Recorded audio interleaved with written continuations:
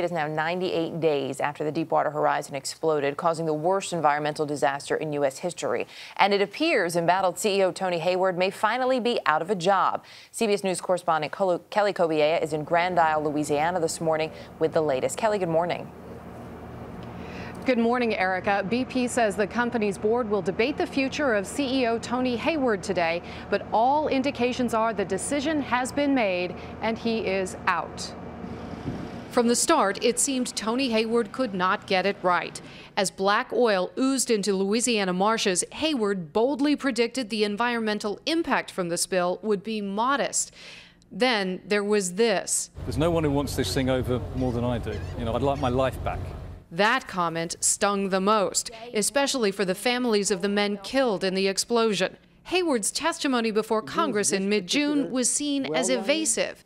I'm not prepared to draw conclusions about this accident until such time as the investigation has concluded. Just 2 days later, he went sailing on his 52-foot yacht off the British coast.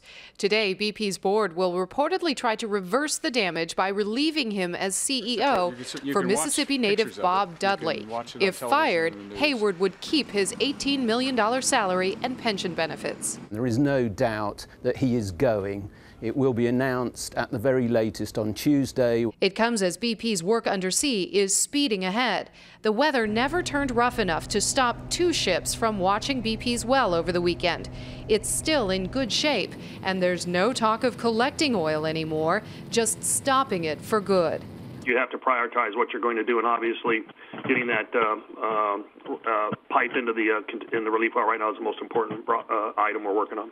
With clear skies and no storms on the horizon, BP could be ready to begin plugging the well from the top, the static kill, as early as this week, though the official timeline is more conservative. In the week of the 1st of August is when we will attempt to do the static kill. Cleanup crews are due back along the coast today after this weekend weather delay, but the size of those crews could soon begin to change. Even before this storm, they were finding less oil to skim on the surface. If that trend continues, BP and the Coast Guard say they will start to scale back on the size of these crews. Erica? Kelly Cobiella in Grand Isle, Louisiana this morning. Thanks.